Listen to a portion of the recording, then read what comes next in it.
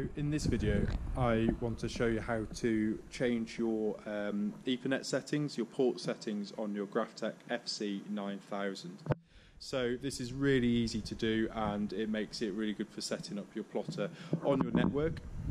So looking around the back of the machine, we can see that we've got our Ethernet port, our LAN port there, and we can just click our Ethernet lead into it.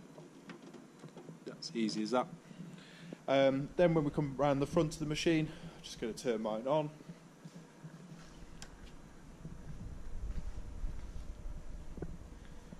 There we go. So it's just going to boot up. Get it where the light is on the screen. So what we want to do now, so we're just on our main menu, we want to find our Ethernet settings. So what I'm going to do is I'm going to press the pause menu button, and that opens up this screen here. I'm going to press my up arrow because we're on this section of our ones there. So up arrow. Then what I want to do is use my down arrow to go down a page, down again, and then number 3 we've got is LAN. So I'm going to press 3.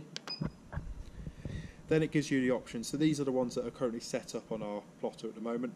So I'm going to press 2, which is IP.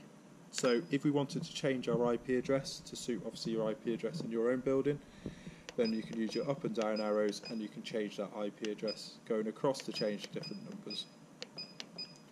Once you've got the right one, you're going to press enter, and then you're going to go back.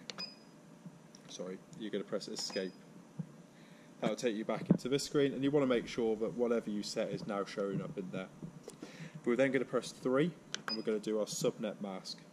The subnet mask on a 192 IP address will normally be 255.255.255. On a 168 it will be 2 lots of 255. You see there's one last section there which is just 0. So it's 3 lots for 192, 2 lots for 168. And again, escape to come out of it, and we're just going to make sure we're still the same there. We can change our gateway if we need to by pressing 4, and once we're done we press enter to set. And you'll see then it changes the actual setup and it will refresh the machine. There we go.